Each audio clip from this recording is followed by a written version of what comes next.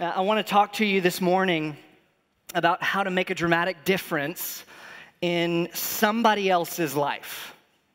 A lot of times we come and we approach a church service, we approach a Sunday morning, and we think, okay, what's God want to do in my life? And that's great. We're going to get to that point, but I want us to look this morning, and I want us to talk and unpack how to make a dramatic difference in somebody else's life. Because we've been talking for months about what it looks like for us to live like Jesus, to lead like Jesus, how we can spend time being with Jesus so that we become more like Jesus for the purpose of the reconciliation of all things. We've been talking a whole lot about what that looks like. But so often in American church culture, we've gotten into this mindset of approaching church and thinking about church and coming up with this idea about church being all about us. Our comfort, our preferences, our opinions, our desires. But even deeper than that, we can get sideways into thinking that church is just about our place. It's our community. It's our space to be fed. But I want us this morning to shift our thinking, shift our life even, to begin to think about someone else's life. Because newsflash, it is not about you. Life's not about you. The same can be said of me. Life's not about me. We've somehow put this heat map over Scripture, this hermeneutic, which is just a big $5 theological word of how we understand and interpret Scripture. We've laid over this idea of Scripture that it's all about me. My thoughts and my ideas, my preferences, my purposes, my season of life, my relationship. And yet I can't square that with Scripture. Because Scripture tells us time and time again, it's not about us, it's about God. It's about the glory and the fame of Jesus. And one of the ways that we live as followers of Jesus for God's glory and for the glory of Jesus and the fame in the name of Jesus is by living for the good of others. By shifting from me to you. It's about helping those who are far from Jesus, who are far from the local church, find the hope that's only found in Jesus and the community that is found in this local church. It's about helping those people who don't have a relationship with Jesus, who are those spiritual nuns, not the nuns with the whole outfit and the get up and that sort of thing, but the people who have no relationship with Jesus, no categories for Christianity, and yet are still searching for hope. It's about those people who are far from Jesus, who may have questions about Jesus, who yet haven't put their faith in Jesus. It's about us helping someone to get to that place and become that person that they never thought was possible. And to do that, I want us to look at the very first chapter of the Gospel of John. So if you've got your Bibles, I want to invite you to go ahead and turn over to John chapter 1. And as you're turning there, John is one of those Gospels that when someone comes and approaches me and says, hey, Pastor, I just want to know if Jesus has anything to say to me. I just want to know if this whole Christianity thing is something that would be relevant to me. Where can I start? This is where I send people. The Gospel of John. And the Gospel of John is one of the clearest pictures of the Gospel of Jesus, but it's called the Gospel of John, which can be confusing if you're approaching it for the very first time.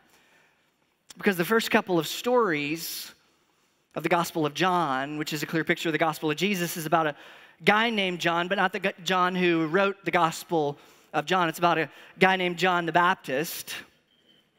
But only in the first couple of chapters is it about John the Baptist, and then he disappears and Jesus shows up. The John in these first couple of chapters is John the Baptist, not John who wrote the Gospel of John. So it's the Gospel of John, but it's not about that John. It's about a different one, but only at the first two chapters is it about John the Baptist. And John the Baptist is not the founder of this denominational convention, Baptists, if you've heard of that. John the Baptist was a guy whose job was to get people ready for Jesus, to call people to repent, and to call people and invite people to get right with God.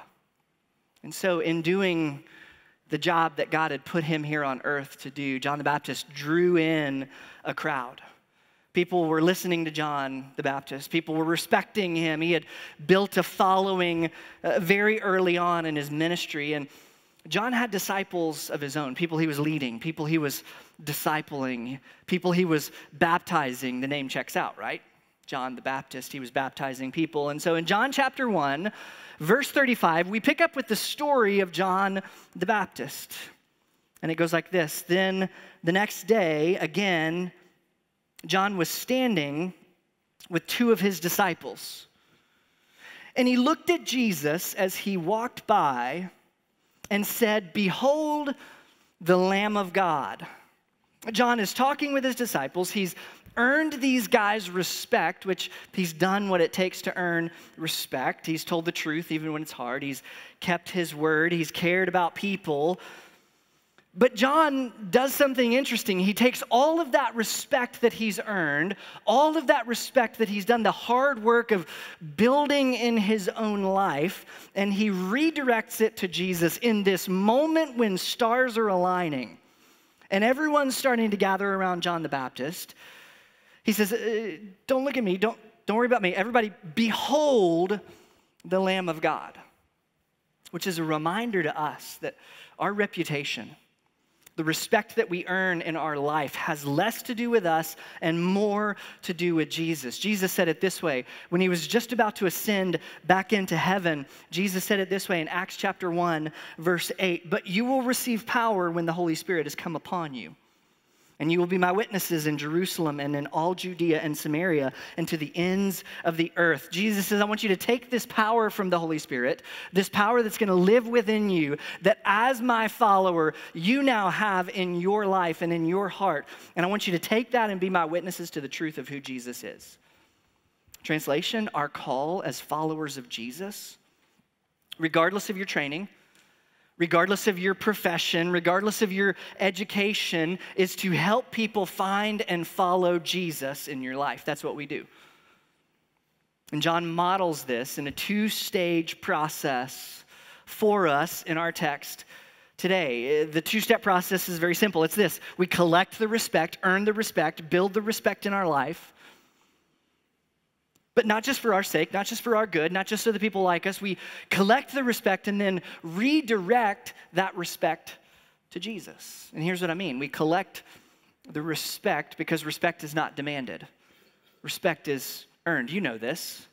You've experienced this in life. It's so hard to receive from somebody.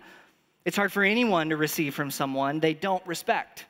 You can think about bosses that you've had, coaches, friends, teachers, maybe family members. Respect is key to receiving because if we don't respect someone, it's next to impossible to receive from them. I think this is practically speaking where Christians throughout history have just gotten it wrong. Because we think, well, if we know things about Jesus, if we have the right Bible verses, if we know the right theology, if we master the right and appropriate answers to the questions that culture is asking, then that's enough for us to be able to speak truth into someone's life. And I could be the poster child of this. Like I got a master's degree and a doctorate in theology. If you don't understand what I'm saying in English, I can bring it to you in Latin or in Greek, maybe in Hebrew if we're in the Old Testament. But here's what I know. You've heard this before. Nobody cares how much you know until they know how much you care. And just for clarity's sake, that's not in the Bible, but it is true. Jesus said it a little bit differently when he said, everyone will know that you're my disciples if you inform them. No, Jesus didn't say that. Everyone will know you're my disciples by the way that you love each other. And we've said it over and over and over again to a point that it's become redundant, to a point that it's become, okay, I get it. How we live matters. As Christians, how we live matters. And if our theology doesn't lead to a greater and deeper love of God and other people, we are doing it wrong. My family, we have a dog, and we have a miniature golden doodle. And I just put this picture up there, so in case I make you mad a little bit later, you'll just remember how cute my dog is and maybe forgive me. But this is our dog, Callie, and she is so cute, but she is so annoying. Our son Bauer asked the other day, Daddy, do we just love Callie because she's cute? And I put my arm around him and I said, yeah, son, we just love her because she's cute. If she weren't cute, we wouldn't even love her because she's so annoying. But our dog can't talk. I don't know about your dog. If you hear your dog talk, then you and I talk afterward. We got some things to process. But our dog can't talk. Our dog can't communicate. She tries to, like she'll put her paw on you and try to say, I want one of those cheese puffs you're eating. Or she'll look at us with those cute, soft puppy eyes, begging for food. And whenever we open the refrigerator, she shows up at our feet like, yeah, you got to pay the cheese tax. This is how things roll in this house. And so our dog can't communicate and can't talk and can't speak. But as I observe her behavior, I've got to wonder sometimes if God not allowing our pets to speak was to teach us that love and unbiased affection are demonstrated by actions, not words. There are people right now in your life who have no interest in reading the Bible. There are people in your life right now who aren't even considering, you know what, should I read the Bible? They're not even thinking about that or asking that question. But they're reading the story of your life. Do your actions look like Jesus? I'm not talking about morality here. I'm not talking about making moral choices. I'm talking about charity and love and compassion. Please don't get confused into thinking I'm asking you just to be nice to people. We tend to think being nice and being kind are the same thing. I'm not saying be nice. I'm saying we ought to be kind people. Because there's a difference between being nice and being kind. Being nice means we don't want to make anyone uncomfortable. We don't want to say anything that goes against something that they think or they believe or some way that they're living. Being kind, on the other hand, says, I care enough about you to speak in loving candor to you, in genuine care. And we could probably do a whole message on this and unpack for hours and hours what this looks like in our life. But the point is, Jesus, through John the Baptist in the Gospel of John, is inviting us to collect respect to the point that people may not be sure what they think about Jesus. But when they think about you, they see that there's something so compelling, so different about your life, so different about the way that you spend your money, so different about the way that we live, the way that we navigate relationships, the way that we navigate political seasons, the way that we carry our emotions, to the point that people respect us and want to know what is so different about your life that is so compelling and so almost irresistible that I got to know what's going on. It's just so irresistible that they may not be sure they want to follow Jesus. They got to figure out what's going on in your life that's caused all of the change. But again, it's not about them collecting the respect so that they like you, which are hard words for me to say as a recovering people pleaser. But it's not about people liking you. Jesus said it in the Sermon on the Mount. Let your light shine before others so that when they see your good works, when you're collecting respect, they give glory to God who is in heaven. And so we got to redirect that respect. But oftentimes, when it comes to building and collecting respect, we get stuck, don't we? I do.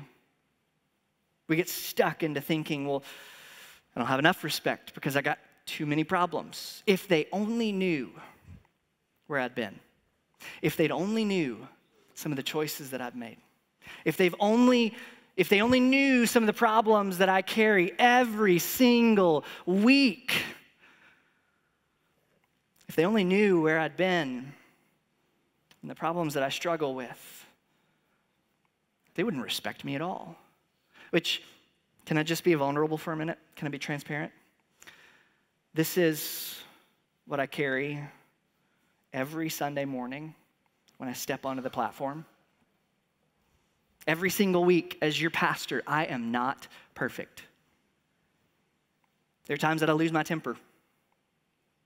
There are times that I get too easily frustrated. There are times where I'm way too easily offended. There are moments when I get embarrassed. There are things that I'm insecure about. Can I just let you in on a little secret? I am not perfect. Don't act so surprised. I'm not perfect. And you're not perfect. Look at your neighbor right now and say, I'm not perfect. And then everybody else look back at them and say, I know. And that's okay. But we get so sideways, don't we? Pretending we're perfect. Pretending we're all put together. Pretending we've got it all figured out when in reality, we don't. And when we pretend we're perfect, we will never earn respect. We'll never be able to collect that respect that God calls us to. Here's the reality. Here's the truth. You and I will earn more respect. You'll earn more respect admitting you're not perfect than pretending you are. Friends, that's why at Mountain View we have such a high value. We place such a high value on authenticity with self. That you don't have to pretend like you're perfect. You don't have to act like you got it all together. You don't have to pretend like you've got it all figured out, like, oh, I put my trust in Jesus and everything is fine right now. No, the truth is, people will learn more from you, will feel more connected to you, will respect you more in your pain and your failures and your shortcomings than they ever will from your successes. That's the truth. But please don't misunderstand me saying this morning that you should just toss it all out the window. No, Jesus has changed our life. Jesus has made a difference in my life, and so there's progress. I'm not perfect, but I am in process. So my question for you is, where do you have respect? Where do you have respect already in your life that you can begin to redirect and leverage for the glory of God and the good of others? Where do you need to earn respect? Where do you need to begin to mend relationships? Where do you need to begin to live and lead like Jesus so that you can earn the respect that God has called you to earn and collect so that you can redirect that respect to Jesus? The story goes on. John the Baptist is not done. The story is just beginning in John chapter 1. And goes on, the two disciples heard John the Baptist say this. Say what? Behold the Lamb of God. Hey, look to Jesus. Here he comes. Two disciples heard John the Baptist say this, and they followed Jesus. Verse 38, Jesus turned and saw them following and said to them, what are you seeking? And they said to him, Rabbi, which means teacher, where are you staying? Now, this is an interesting dialogue here between Jesus and these disciples of John the Baptist. But Jesus essentially says, what are you looking for? What do you want? At the very beginning of the story, as Jesus first asks the question, he's not asking the question, what's your problem? What are you doing? No, he says, what are you looking for? Now, what's interesting, this is at the very beginning of Jesus' ministry. He says, what are you looking for? At the very end of Jesus' ministry, at the end of Jesus' life, when he dies on the cross, he's risen from the dead. The first person to find Jesus alive at the tomb, to find the tomb, the stone rolled away. She's there weeping. She comes up to Jesus, and Jesus says to her, woman, why are you crying? Who are you looking for? Now, can I nerd out for a minute? Can I geek out for a minute? I'm a total nerd when it comes to studying this kind of thing, and a bit of a dork. But in the original Greek, these two questions, what are you looking for and who are you looking for? In the original Greek, there's only one letter difference between these two questions. It's the Greek word teen and tina. These two questions, what are you looking for and who are you looking for, bookend the gospel and the story of Jesus. And here's what's amazing. What's incredible is what we are all looking for is actually a who we're all looking for. Because we're all looking for joy and peace and acceptance and significance and purpose and meaning. We are all looking for that in our life and in the world, and we're looking for a bunch of whats that the world is pushing our way and almost pushing down our throat at times. But we're constantly disappointed because the what that we're looking for is actually a who. Jesus in this text asks a profoundly simple question. What are you looking for? He doesn't start with a sermon. Jesus doesn't start with an accusation. What's wrong with you? Here's all of the ways you guys are screwing it up. Here's all of the ways that you've already messed it up, and here I am to clean it up. No, Jesus doesn't start with any of that at all. And if you look through the pages of Scripture, if you read through this narrative about Jesus, this is actually a pattern in Jesus' life. He meets a tax collector. He meets this man named Zacchaeus. A wee little man was he. And when he meets Zacchaeus, Jesus never explains the exploitation that Zacchaeus was a part of. Jesus never walks Zacchaeus through this criminal network of traitorous tax collecting. No, he just says, come on, you're gonna have lunch with me today. Look at the story of the woman at the well. A story where Jesus doesn't present a white paper on why adultery is wrong. No, he just says, come and follow me. He could have done that. It would have been true, it would have been right, it would have been accurate for Jesus to say, hey, you're a horrible man, robbing people blind. Hey, you're a woman who's been married multiple times and you're living with a guy that's not even your spouse? You kidding me? But that's not where Jesus started. No, Jesus didn't start with a sermon or an explanation or any of that. What does Jesus say? Verse 38, Jesus turned and saw them following and said to them, what are you seeking? What are you looking for? And they said to him, Rabbi, which means teacher, where are you staying? Can you imagine meeting Jesus, the Messiah?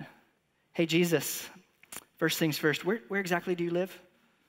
Where are you staying? And they're not just trying to figure out an address here. They want to hang out with Jesus.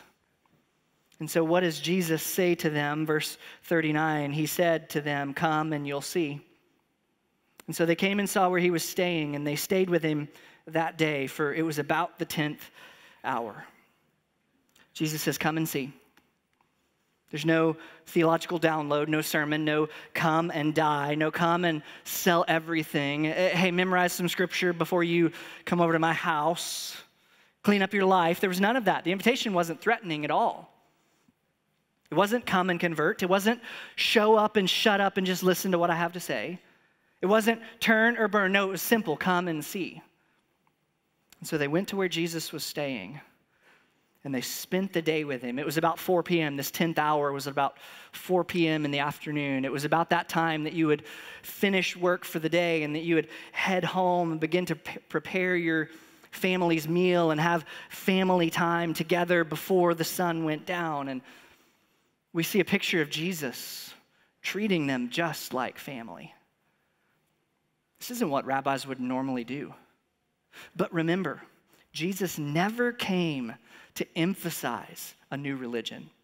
He came to invite people into a new relationship. We aren't inviting people into a religion. We're inviting people to come and see if a relationship with Jesus is what they have been looking for and longing for. And this relationship with Jesus changes everything. Watch this in verse 40. After they've hung out with Jesus, verse 40, one of the two who heard John speak and followed Jesus was Andrew, Simon Peter's brother. He first found his own brother Simon and said to him, "We have found the Messiah," which means Christ. And he brought him to Jesus. Jesus looked at him and said, "You are Simon, son of John. You shall be called Cephas," which means Peter. The first thing that Andrew did was went and found his brother Simon and told him, we found the Messiah. Andrew gets his brother Simon and says, "You've got to check this out. You've got to come and see for yourself." And Simon shows up in front of Jesus, and Jesus says to him, this is hilarious. "I know who you are.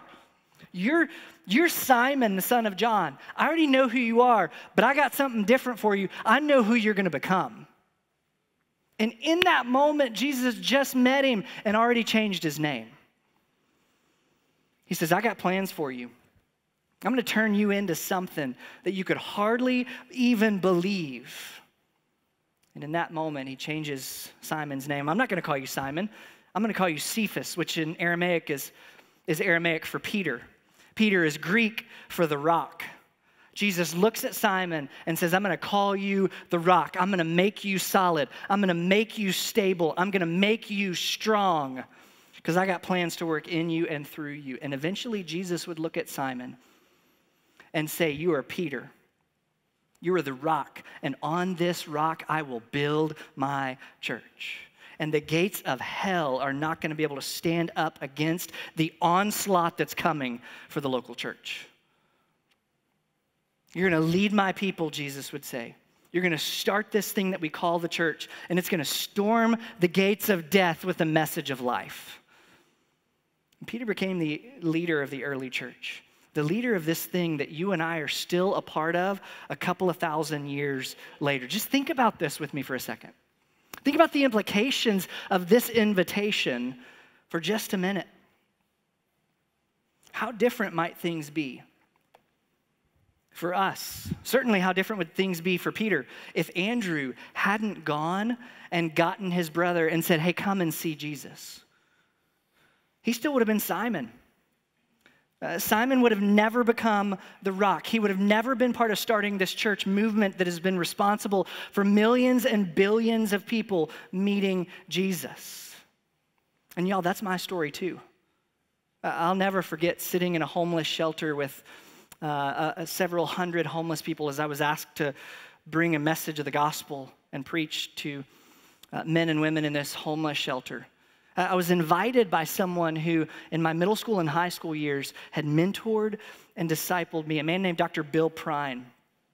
I'll never forget the time that Dr. Prine just showed up randomly outside of my house. I can still almost see his old late model powder blue Ford Astro van sitting outside of our front lawn when he walks up to our front door and says, "Hey, I'd like to invite you to a Bible study with other middle school and high school boys."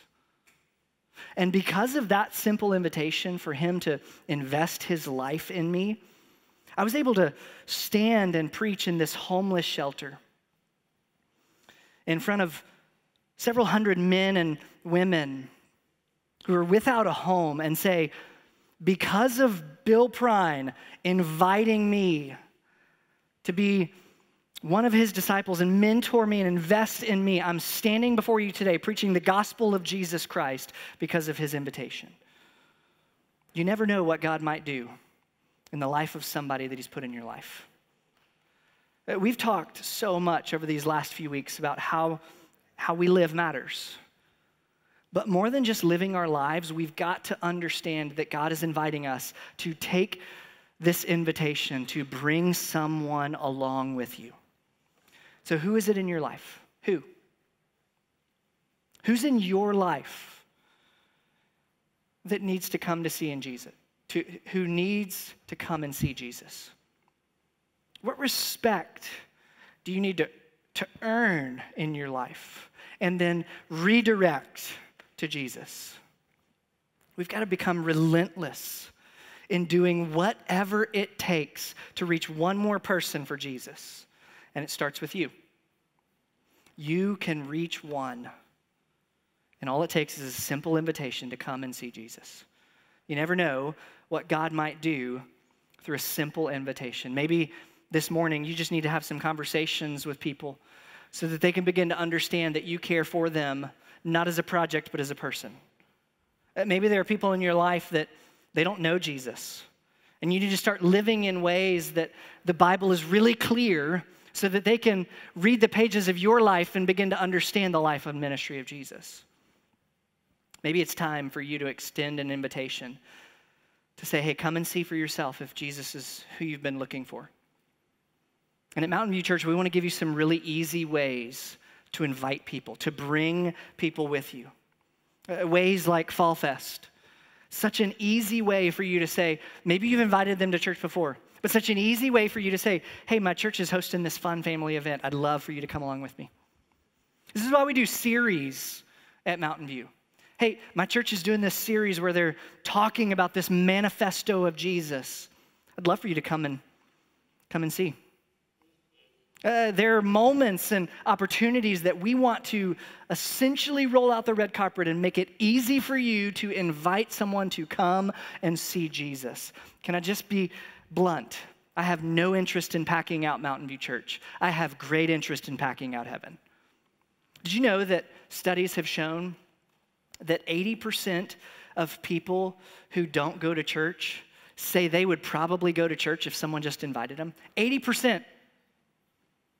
That's like a B. That's above average. 80% of people who don't go to church said they would go to church if somebody just invited them. You know how many, in that same study, you know how many Christians invite people to come to church with them? 2%. 2%. The odds, just like the Hunger Games, are ever in your favor. So, can we connect our lives and the lives of other people to the God who loves us more than we could possibly know? Who do you need to invite? Who do you need to redirect to Jesus so that their life, just like your life, can be forever changed? Let's pray. Father, we're grateful that you've invited us to be a part of the work that you're doing. We know that you could accomplish this work of changing lives, of shaping families, of changing the trajectory of lives for generations to come. You could do all of that without us. God, may it never be lost on us that you've invited us to be a part of what you're doing in this world. God, give us the courage and the boldness and the strength to see and find and seek out opportunities to invite someone to come and see you. Jesus, would you in this moment just place someone on our heart that we need to invite? Someone who needs community, someone who needs hope, someone who needs Jesus. God, would you place a name on our heart and then give us the courage to send the text, to make the call, to invite someone to coffee, to take them to lunch, to bring them to you. We pray this in Jesus' name. Amen.